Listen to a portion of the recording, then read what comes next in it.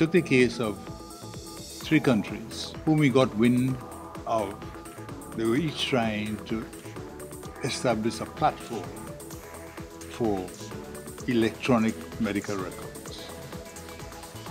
And they each had their own budgets to do it. In one country's case, they were budgeting to spend $1.2 million. In another country, they were budgeting to spend $1.5 million. And the third country was budgeting to spend $2 million. The Center for Collaborative Excellence, which is the CTU's, under the CTU's wing, we said, let's examine this project. Let's scope it out. And we discovered in that scoping out that if we work collaboratively, we can build a facility to meet the needs of all three countries at $2 million. Then the difficulty is, how do we share those costs? And we use a very simple formula. We use a formula which says the cost will be shared on the capacity you require to serve your needs. And it was 1.6, 2.6, and 3.6. We divided the costs.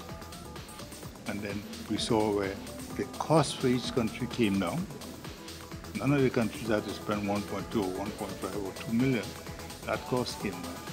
There were savings incurred by each country because they were now paying less for the same, for functionally the same facility. And the savings, potential of those savings can be diverted into other projects. So I was demonstrating that we remove the duplication of costs. Because all those activities, there is a minimum investment, core investment that's what we made, which you can't get away from. So each country is going to repeat that core element of the investment, which we removed by consolidating the projects and say, okay, what is your capacity usage? What is the others? What is the others? And that way, I was driving home the point. There are benefits to be derived from this process. If they built the facility in their own country and they had a hurricane or a storm, it would be the same issue. And therefore, when one is doing that, then one has to look at the most appropriate location with reduced risk. And it might not be in a physical building at all. It might not be a building with equipment in it at all. It might be, okay, we paid for capacity in a cloud. It's the same consideration. If you did it in one country and the country was hit, let's suppose Dominica was prosperous enough and built a facility in the country and they had a hurricane.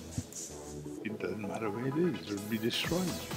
The likelihood of it being damaged is possible. How you bulletproof that? You can do it as much as you can. You could have building standards. You could put all the facilities on the ground or whatever. But it's cost.